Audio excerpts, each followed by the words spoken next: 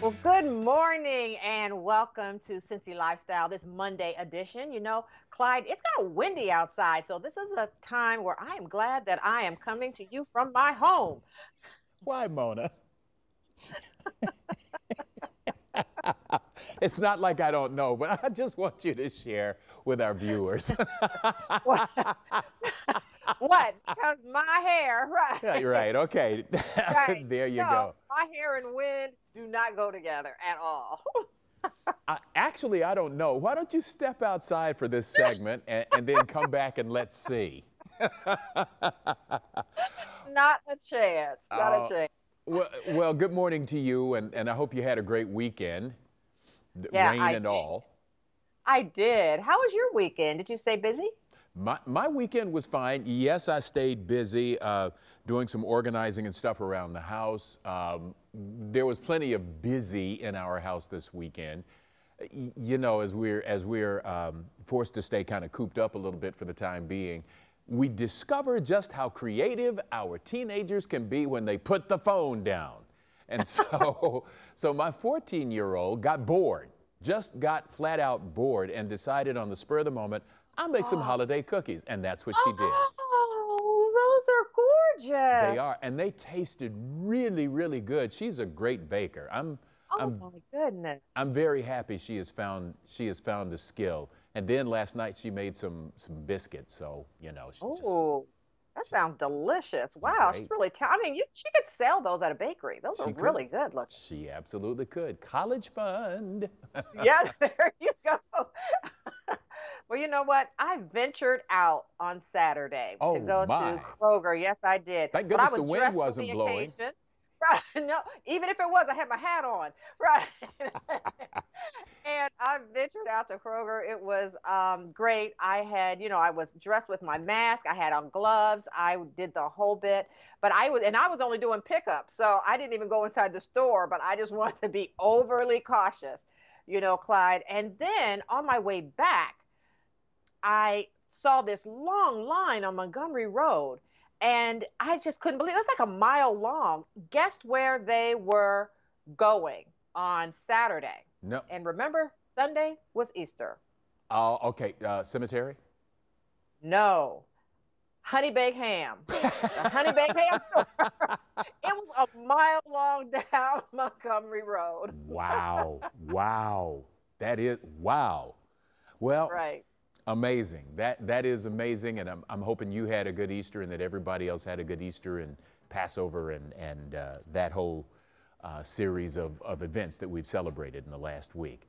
Hey, got a question for you. Have you ever wanted to learn a new language? Maybe find out more about your family tree. Perhaps you've been trying to cook more, but just don't know where to start. Well, you can get all these services at the library. That's right, the library for free. And right now I want to welcome Gina Stegner with the Kenton County Public Library to talk about some of the stuff you can get there. Gina, thank you for joining us this morning. Clearly you're at home now, which is yet another sign that the library is physically closed, but there's still nevertheless some stuff to do in connection with the library online. Tell us about some of what you're doing on Facebook. So we're having Facebook Live programs. We offer at least one program every day. This morning we had yoga. Later today we will have a how-to program where Miss Carrie will teach you how to make your own little I Spy toy. And we're doing things like this every single day, trying to keep kids busy and also adults. Okay, so you've got something called Creative Bug, I understand. Tell us about that. Creative Bug is this really cool new to us application that we have on our website. If you go to our website, you'll see it on the homepage. It will actually take you step by step through craft projects, cooking projects, anything you can think of, and it's for all age levels and all different skill levels. So a lot of the stuff you probably already have at home, and be able to use that to be able to create. A little something for everybody there. A little language, a little opportunity to brush up on languages or to learn a new one too, right? Yes, so we have some great language learning programs on our website, and you can, I think there's at least 20 different languages that you can learn with the website for free. You do need your library card number for some of these programs, but you can apply for a card online and get it right away. You don't have to live in Kenton County, so no big deal. Also, starting this Wednesday, we're going to be having Spanish story time, so you can also participate in that at 10 a.m. Okay, one more time what that was, because it faded out just a little bit. This Wednesday, you're going to do what again now? Spanish story time. So it'll be story time in Spanish, and kids and adults can learn a little Spanish while doing story time. Okay. All right, we got just a little bit of time left, but ebooks are available as well, and music is available as well, right? Yeah, you can check out and download, stream ebooks, music, and movies from our website at no charge. All right, let's get folks to that website so they can talk to a librarian or get more information. Yes, KentonLibrary.org, and you can even chat with a librarian. There's a button that says chat, and you can talk to them and ask all your reference questions. You guys have made it so easy, Gina. Thank you so much for talking with us today. Thanks for having me, Clyde. With spring now in full swing, chances are you're looking to revamp the outside of your home. Well, one easy way to do this is by adding a flower box. But what if your windows aren't a standard size, or you want to add a little more personality and pizzazz than what you can find in the stores? Well, that's where our good friend John Denny from Woodcraft comes in. John, thanks for being here. Thanks for having me, Mona. So we're making a flower box today. All right, what do we need to make this? Well, starting off, the wood is cypress. We're going to any outdoor wood. Outdoor cypress is great. It helps to inhibit rot. There are other cedar, white oak, different woods, but cypress is a very good, lightweight if you're going to mount it on the wall of the outside of your house. And then we're going to use some stainless steel screws since it is going to be outdoors. You know, so you need stainless steel, so they will fare the weather. Okay. All right. So tell us how we get started. We're going to use pocket holes. And by that, what I mean is we're going to drill some holes on an angle, and we're going to hide them on the inside and on the underneath, so you have a nice clean look all the way around the outside of your flower box. Okay.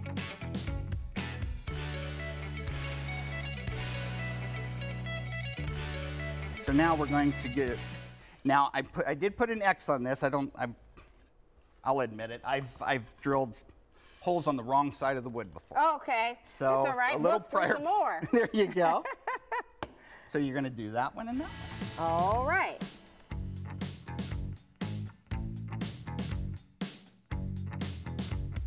We're going to take the drill out and put this screwdriver bit in. Okay. It's a square head. All right. A square. Oh, a square head. Oh, because they're square head nails. That makes sense.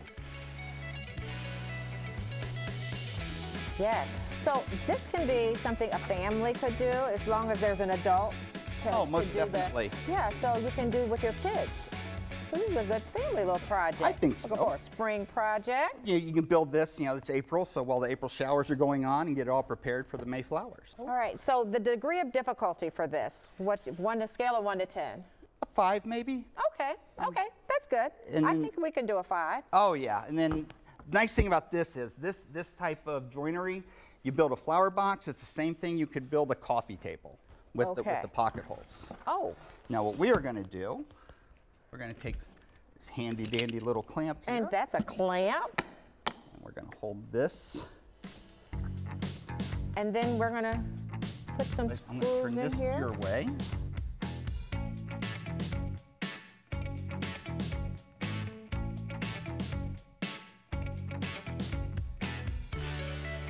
So then this is going to be our flower box. Can we personalize these? Oh, very easily. You can paint them. You can put appliques on them if you want. There's little wooden appliques. So what kind of paint or stain would we use on this? If you wanted to leave it natural, I would just go with an outdoor oil.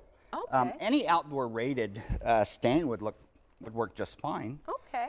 And I'm just envisioning this too with beautiful flowers for the spring.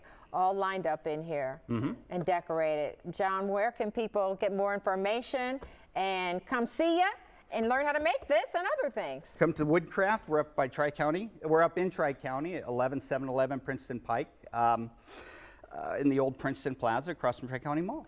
All right. Thank you so much. Thank you. And if you need a drill instructor, I'm here for you.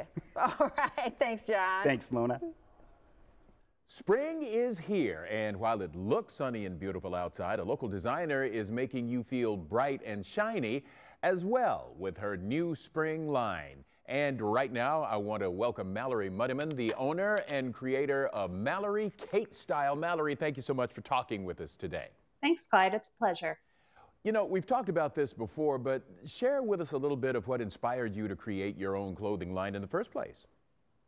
Oh, well, I've always wanted to be a fashion designer. I started making my Barbie's clothes when I was very young, and my mom taught me how to sew. So after college, I decided what better way to bring my vision to life than to start a business for myself. Sounds like a great plan and a great idea. So tell us a little bit now about your new line. So our new line is inspired by connection, which is a little perfect now that we're kind of spread apart. So it's inspired by hope and connection in the world. It's got a lot of rainbow prints, and we have some daisy prints. It's going to be a very joyful collection. Well, I was going to ask you about that. You shared with what inspired you while you were creating this. How does that play out in terms of what people will see when they buy your product? Oh, they're going to see some really happy clothing that they're going to be really excited to put on, especially with the current climate. Okay, which gets to my next question, was how you want people to feel about what they buy and then therefore choose to wear that you've designed and made. Our goal is always for, well, we only make women's clothes. So for women to put on an outfit that we've made and for them to feel like the best, most themselves version of themselves. Okay, so is there a color scheme or theme that predominates, that's popular this year, or that predominates in your line? Well, for this season, we chose a rainbow print fabric, so we've got all the colors this season. But on the runways, which have been a little weird with the disease, but the runways have had a lot of really bright, fun colors coming up too, so. Okay, all right. So let's get people to find out more about you and what you've pulled together for them this season. How can they contact you and see Mallory Kate Style? So they can follow us on Instagram at Mallory Kate Style, or they can go to MalloryKateStyle.com. Our new line will be available on the 20th. All right, that is great, Mallory. Thank you so much for breathing a little color and inspiration into our lives. Thanks, Clyde. Well, have you ever wondered where some of our more common sayings come from? Well, coming up here on Cincy Lifestyle, we're going to let the cat out of the bag on a few of the idioms to tell you back. Then we go behind the counter at a locally made shop.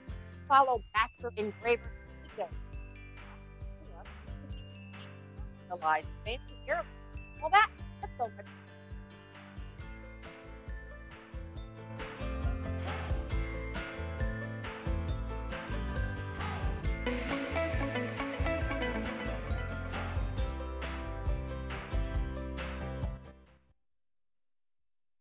Welcome back. You know, for people learning English, idioms or old sayings can be confusing. What does it mean when someone says, "I'm on cloud nine"? Well, just as confusing is how these idioms came about. Well, today we're going to share the origin of some old sayings. And when we let the cat out of the bag, you'll say, "Who knew?" Let's start with letting the cat out of the bag. It finds its roots in 18th century street fraud. Suckling pigs were often sold in bags, and a popular scheme was to replace the pig with a cat and sell it to an unwitting victim. Who knew? Of course, a cat in a bag would not make a good gift, but don't look a gift horse in the mouth either. This saying comes from the fact that horses' gums recede with age, leading to longer teeth. A common way to inspect a horse's worth is to check its mouth, hence the phrase. Receiving a horse as a gift and immediately inspecting its teeth was considered distasteful. Who knew? When my mother caught me saying something distasteful, she reminded me to mind my P's and Q's. Who knew this phrase dated back to the 17th century when pubs served beer in pints and quarts? If a patron was getting unruly, the bartender might warn them to mind their P's and Q's. Now the term simply means to mind your manners. And minding your manners is just one way to stay on the straight and narrow. Today, that phrase generally means to stay out of trouble, but the original phrase is actually biblical in origin. Who knew? Matthew 7:13 and 14 describe the gates to heaven as straight or small, and the way to eternal life as narrow.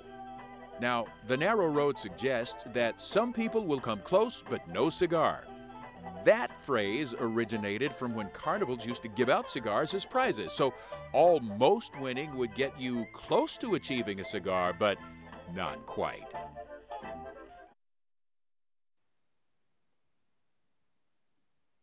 That's really interesting. Thanks, Clyde.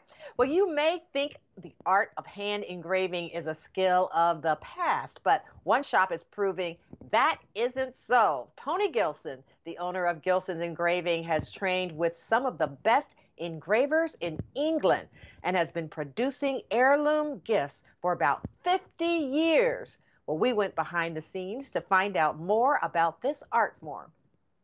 The hand engraving, I learned that in 1955. I was about to be drafted. I'd finished high school and done pretty well in high school, but I had no impulse to go to college at all, because in those days you really didn't, it wasn't much of a consideration in England especially. My dad had a friend who had an engraving shop, and they said, why don't you come along and see what we do? So I went there not even knowing what it was, and started there. Did a 3-year apprenticeship there, and I got first prize in hand engraving my senior year. Very proud of that. Tony was drafted during the Cold War, but quickly after made his way back into the business, but as an executive, not as an engraver. It wasn't until 10 years after moving to the States did he open Gilson's. Over the years, the business continued to evolve, adding machine engravers and booking large clients like Children's Hospital, Kroger, and UC. Tony himself, however, keeps the art of hand engraving alive. You have to be artistic to some extent. I'm not an artist, but I can draw. And I spent that time on the drawing board designing and doing lettering. I mean, like this mug, yeah. I have to look at it and decide how big I want those letters to be pleasing. Yeah. And so I'm going to shade these in. It'll be much more solid in an hour. How long would something like that take you? That's privileged information. Well, you must tell me. This will take me, to do that probably would be an hour and a half. When he says he doesn't think he's an artist, what is your response to that? Oh, well, I would disagree. I believe that there is an art in creating these treasures that he speaks of. He says treasures, that these are, and there's something about you put yourself into that and you care about the emotions that are evoked in someone receiving that, and that is artistry. And of course the work, you only learn doing hand engraving from someone who knows and is, had many years to perfect it. After years of training with brilliant engraving masters in London and 50 years of engraving experience under his belt, Tony's favorite part will always be finishing the job and having that, wow, that looks good moment. When it's creative, and you're making something that's very satisfying to the customers, everybody goes out of here happy that we've created something that, wow, they didn't really know that they could get that kind of thing. So we make very good product that they're treasures that some of the pieces we engrave, they're going to be around for 100 years more. Absolutely engrossing, Allie. Thanks. Now we're going to be back with more Cincy Lifestyle on the other side of the break. By the way, be sure to check us out on Facebook. We post all of our guest segments, community stories there, so you can watch and share them with your friends. So be sure to like us, Follow us now, facebook.com/Cincy Lifestyle. Stick around, we'll be right back.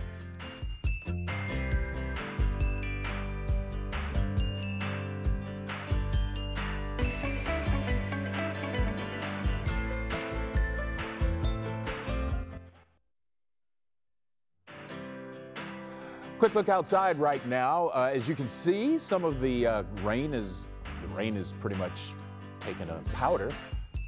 Nice skies out there. Be a little coolish today. Mona? That's right. And coming up tomorrow here on Cincy Lifestyle, we answer the burning question. Does your dog like having you home all the time, or is he stressed out by it? We consult a local pet training expert about this and other questions. I got a funny feeling I know the answer to that. Then we're going to fire up the oven and support a local pizza place. We head to Joe's Pizza Napoli to find out more about their take and bake pizza kits you can pick up right now. All that and a whole lot more is coming your way tomorrow right here on Cincy Lifestyle. So what's your guess about the dogs, Mona? I'm guessing that it stresses them out. That's going to be my guess. But Clyde, I really want to compliment you on the colors you're wearing today. How beautiful we look. We did not call each other either. And I like your colors too, Mona.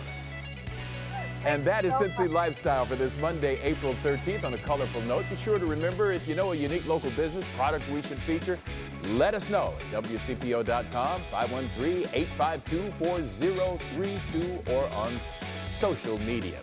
Be sure to make it a great day. Thanks for watching our video. If you liked what you saw, hit that subscribe button. You can also check out full episodes of the show you've never seen before, or watch your favorites again and again. And as always, make it a great day.